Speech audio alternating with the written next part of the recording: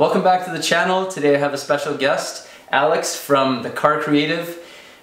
He's got a YouTube channel, The Car Creative, so you gotta go check him out. He does some pretty amazing work, fantastic cinematography, and I guess learning opportunities for people to do photo editing, especially in the niche of cars. Yes. So today what I thought that we would do, I'm going to show Alex how to use the Gaggia Classic Pro. We're going to make a couple espressos, yes. Use the rock grinder, and take him through a little bit of a workflow. We'll see how he does, and then I'm going to do my best to interview Alex and fire a couple curveballs at him and see what he says as far as some car questions and some automotive kind of stuff. So we'll see how he does. Zero prep. Like, I have no idea what's coming, so this is gonna be a good time. I'm a little intimidated by the machine, but we'll see if some of my previous experience comes in handy. I think you're gonna do just fine if you have a little bit of experience. This is kind of like essentially driving a manual car.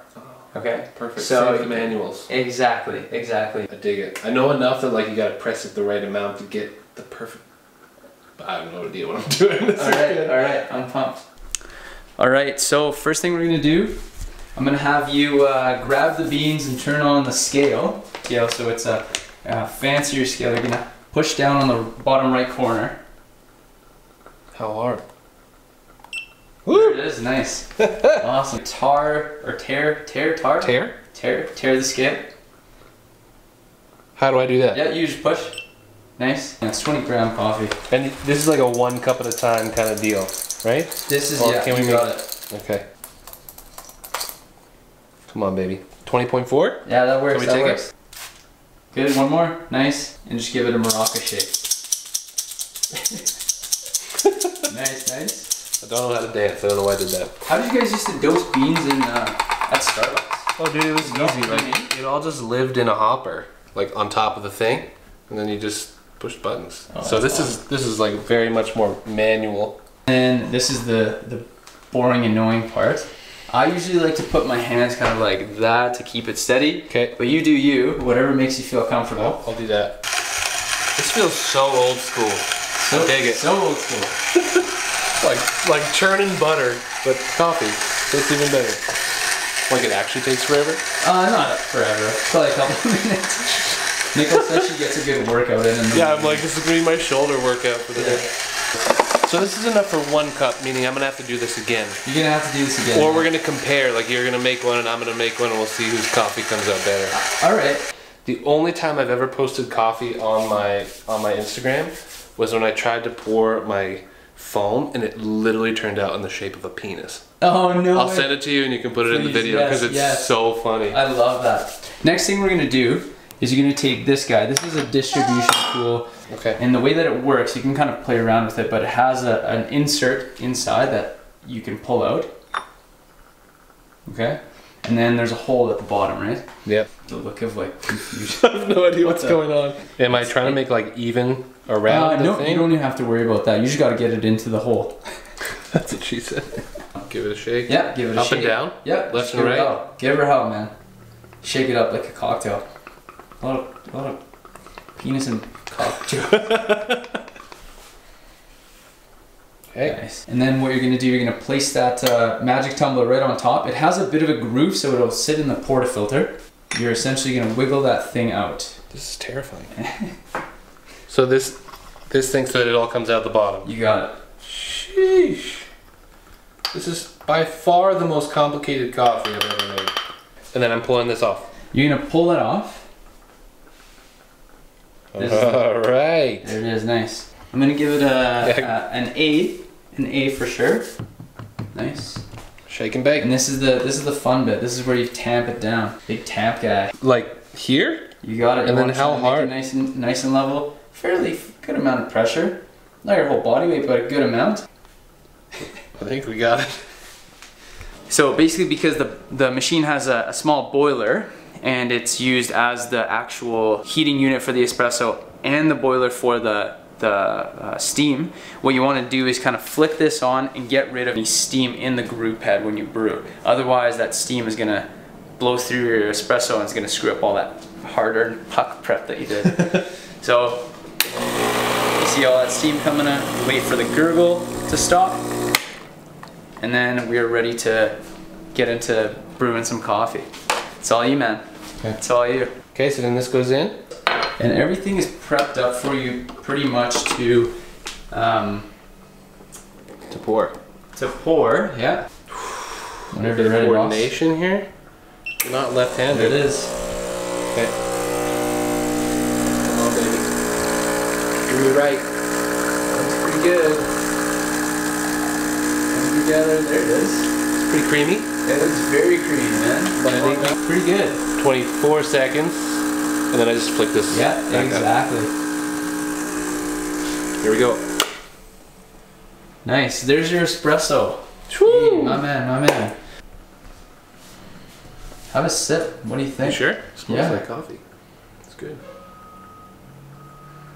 First impressions. Well, that's good.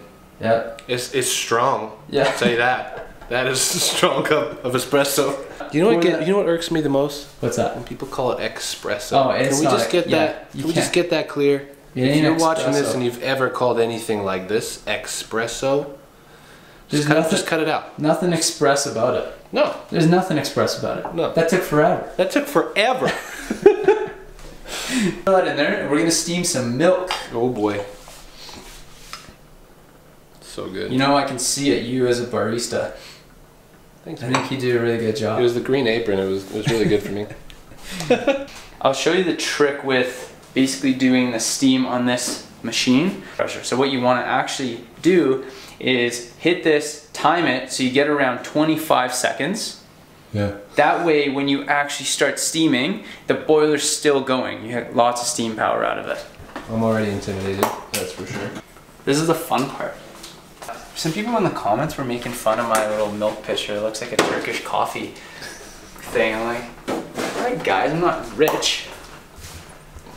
I mean, you gotta do it. You gotta do it. Just leave it in there, or are we trying to like frothy foam it? What are we doing? So I'll guide you through it. I'll guide you through it when you're on. We're doing it live? Live. We'll do it live! Do it live. We're gonna do it live! Do it live, kid. Okay. Alright, flick it, 25 seconds. 25 seconds, you're gonna purge. Flicking time. We got a latte, cappuccino, a couple Americano. Okay, 25 seconds. Okay, purge it right away. Close it. Flip it out of the way. There it is. Move this. Yeah, and then open it all the way. Open it all the way. All the way. Is that all the way? I think so. And then you want to get it right at the very surface. So it kind of makes like a ripping noise. That's the one. Oh dude, I got soft hands. It's gonna hurt quick. That means it's around 50 degrees, and then you're gonna close it off. Nice. Pull that baby out. I'm not impressed. I'm not happy. Dude, I think you did pretty good, actually. I'm not happy. Let's see your latte art skills. Oh man, I really hope this doesn't turn into a peen. Oh, come on, baby. Looking pretty good so far. Where's that foam? I don't know. I didn't make any foam. Shit. Damn it. There it is. There's my blob. Is it a piece? I don't know. It actually kind of looks like a galaxy. Comment down below what you think it looks like. Can. Although like Starbucks wasn't known for latte art, right? That's true. You just crank them out. That's you just true. dump in the milk, get it gone. All right. Okay. I'm gonna whip one up here for you as well. Whip it. Coffee. Performance. Imagine what Nick on the designer does. Tribute. See if I can make some latte art here. There's no chance, man.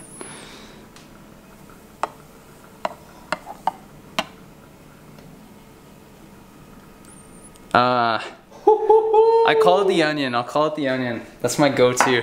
Which one? And I gotta give it to you. I mean, yours been sitting for a little bit, so that's kind of you. Thanks for the benefit of the doubt. I wish I foamed it more, but I got soft hands, so it got hot. The hardest part about it is the foam.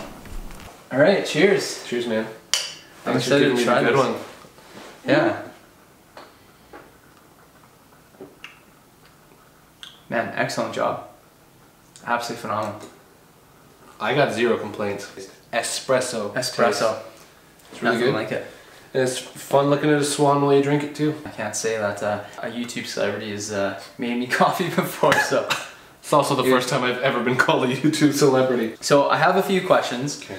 and I know that some people might find this interesting. You have a job, you're on YouTube, you're kind of got a big following now.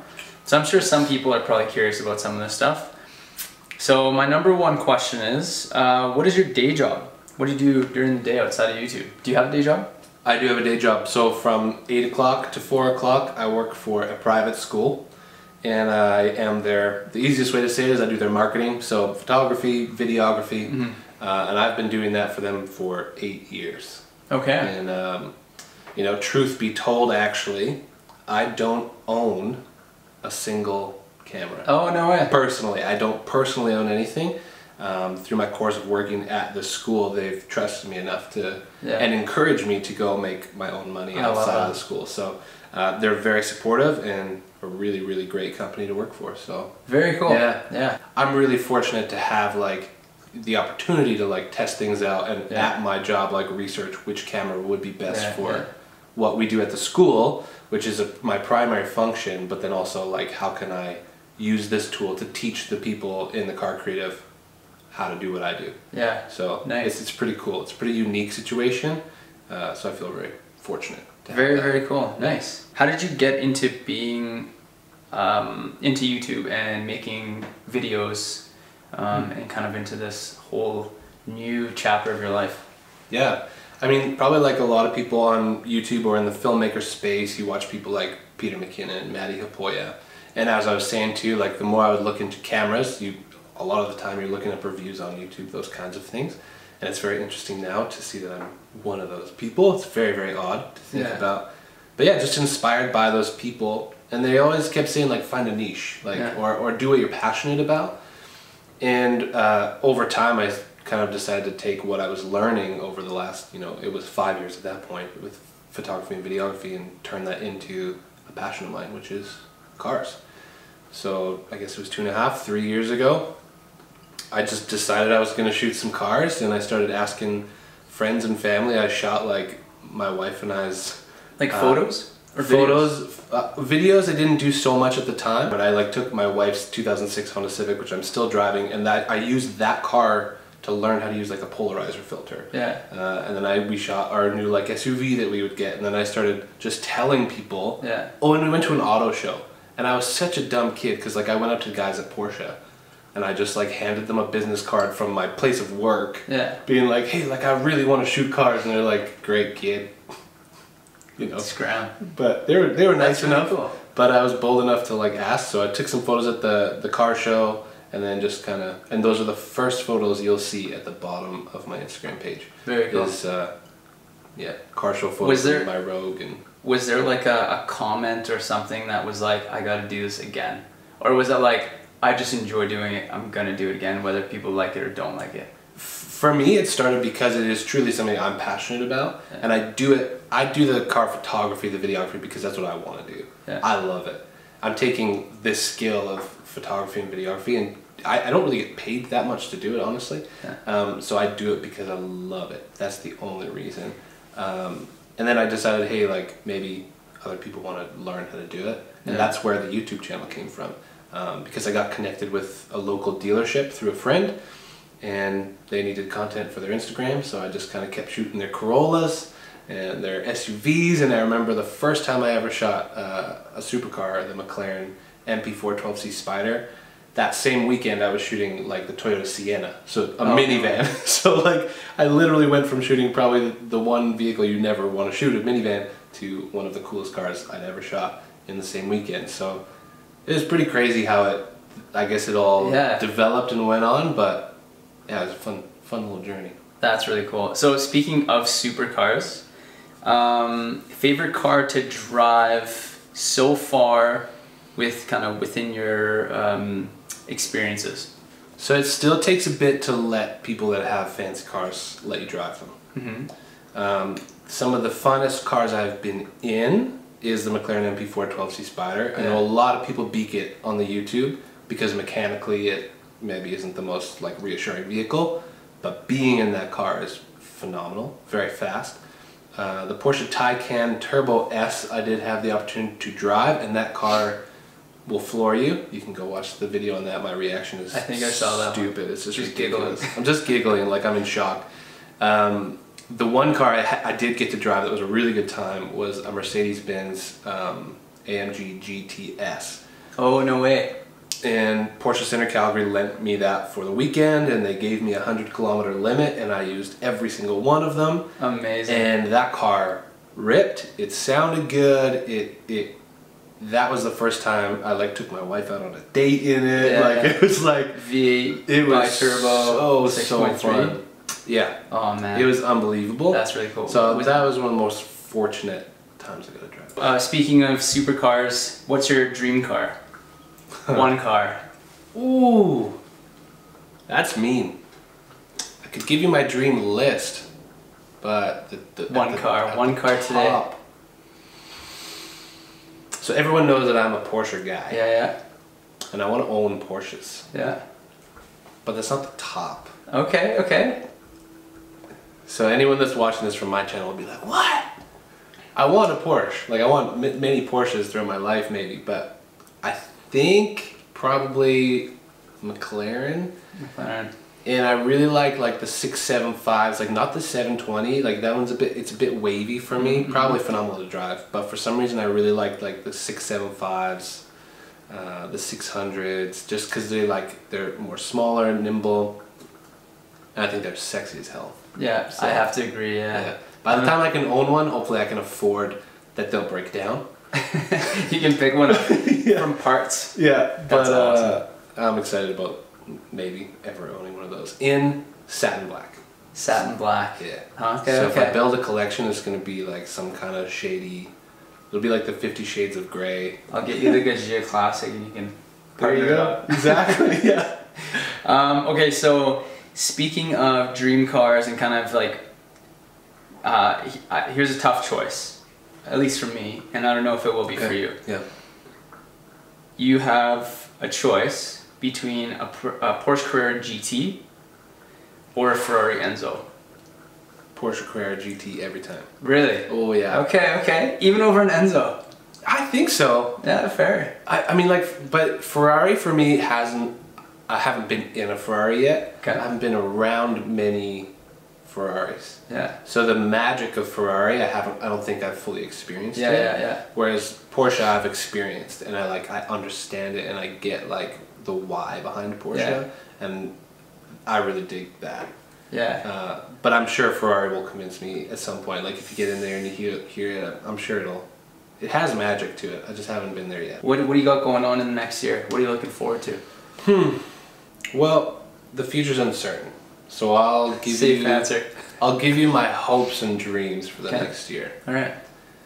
With the YouTube channel growing, with getting more and more opportunities with sponsorships and those kinds of things through YouTube. Yeah. I think what I would like to do for myself, for the channel, for the car creative business is get a car that I can use full time. For me, because I enjoy driving and I don't really want to drive a 2006 Honda Civic anymore. Yeah. But I'd like to have that car that I can shoot full time, that if I want to go teach the people on the car creative how to do something, I just whip out my garage and do it instead of have to call someone up and be like, hey, let's go for a rip and whatever. And that would give sponsors the opportunity to help me build out my car. I want to learn about cars. I don't know much about them. I know lots about cameras, but I'd like to learn how to, do installs and change the engine and make more horsepower and tweak the suspension and all those things, and do that with my own hands. Because as much as I want the Porsches, I want to learn what a car is first and kind of go through the whole experience. So that'd be the best case scenario, is get a car this year at some point. I mean, we're about to head into winter in Calgary, so we'll see if that's any good, but that'd be best case scenario. Get a car, teach more, make more videos, keep growing, maybe get a 100K plaque. Final question, 5 years from now, what does that look like? Got a house in the hills. I don't know.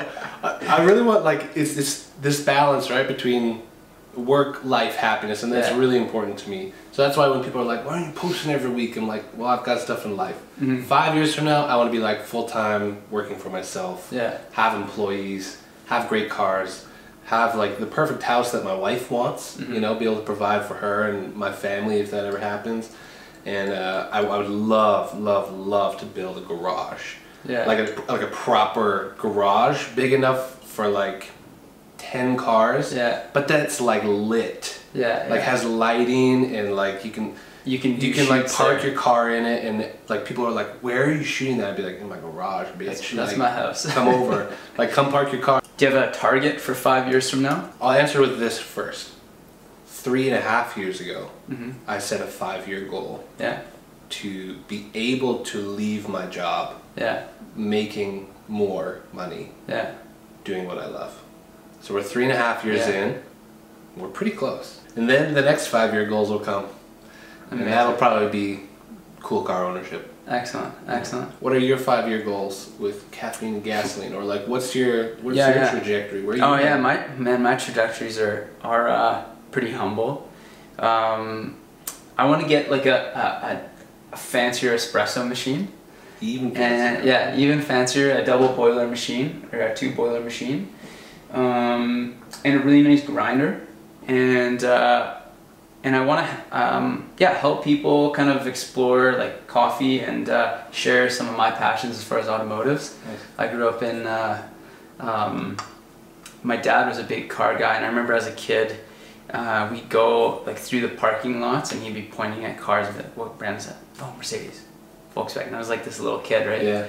And I used to have even like this journal where I'd stick in pictures of different cars and stuff like that. So I had a picture of an Enzo back then, and like, yeah, just so I want to get into some supercars. I want to drive some fun things. Nice. And yeah, I'm a fan. I want to kind of go in that direction. But for now, I think, you know, I just started my career as a physio, and I'm loving that. And I think ideally, this is my ideal situation. Yep. I have a clinic where it's going to shake up what physiotherapy looks like. And within that clinic, there is parking for supercars. Come on! So my two big passions are rehab and amazing quality cars and coffee. So you'll always be able to get a coffee at my clinic. So yeah, that's kind of where I'm at. Awesome, man. Yeah. Well, you got a good start. Hey man, I appreciate it. Yeah. Thanks for having me. Thank you for coming on the show. Thank you for coming on the show. And if you guys have any questions for Alex, comment below, and definitely check out his channel. He's got the most amazing content, absolutely aesthetically pleasing to watch.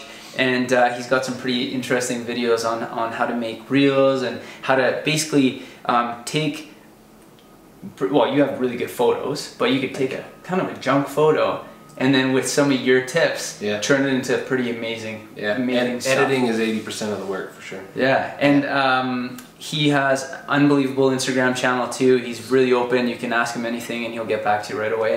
And very, very humble guy. This guy's got a big future ahead of him, so I'm excited. Thank you for coming, and thank you for the coffee as well. Thank you for the coffee. Cheers. Cheers. As always, remember, stay caffeinated. Cheers, guys.